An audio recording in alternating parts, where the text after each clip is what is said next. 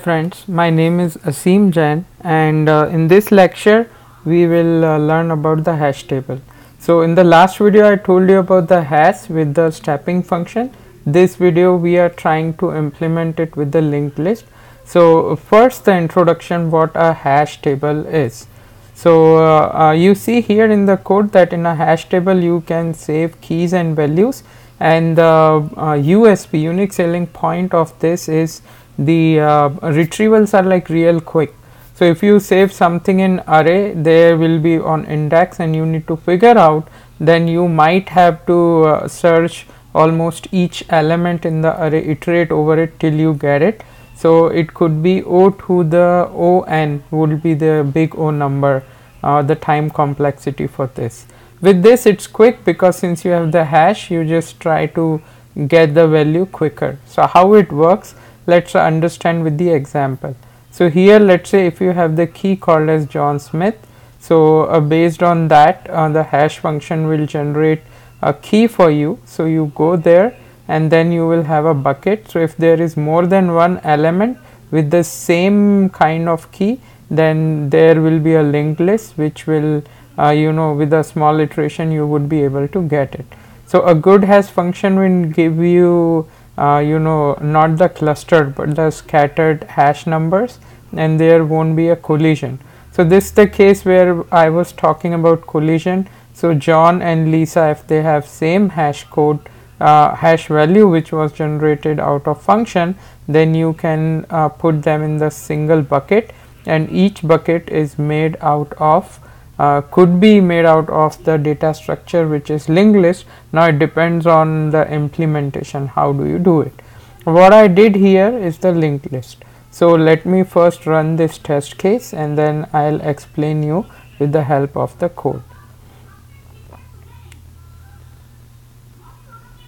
So I want to tell you that why this thing failed, because of the negative hash code which got generated over here. So I just want to take your attention over here that hash code, when it's generated, it can be negative.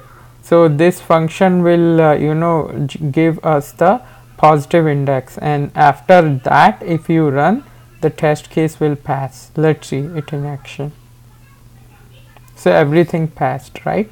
Now let's learn it step by step. So whenever you are putting entry, what actually you are trying to do, you have a key and a value. So once you get the key, so basically what you are trying to do, you are trying to infer the index, because what we did here, the underlying we have the linked list array. So you might have seen this syntax several times, like you have integer array and then you say ARR, right, something like that. So we have an underlying thing. Instead of using the integer, we are using abstract data type, which is our hash entry, which is nothing else but a linked list. So what a linked list is, linked list is it has the reference to the next object or the next hash entry. So that you can iterate it over, like you go here, it will have the reference to next, so you can get the value out of it.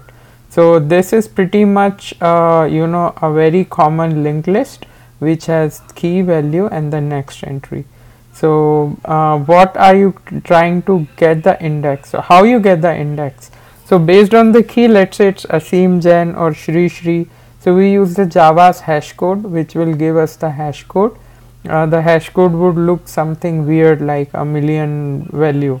Then you convert it in the usable index, and at times the hash code can be negative. So our test case failed because of that in last run.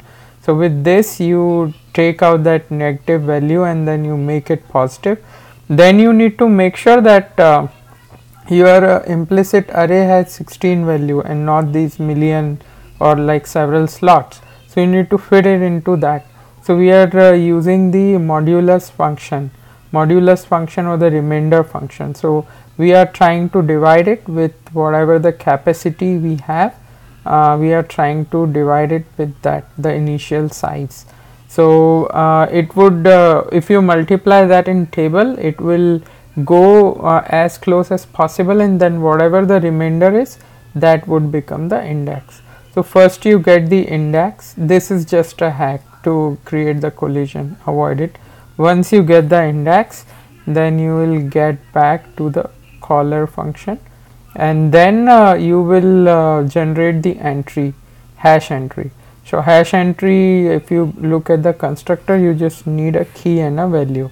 Once you have the entry, you would make sure that in the array, which is the linked list array over here, when you retrieve, the value is null. If the value is null, you can easily put the first entry over there.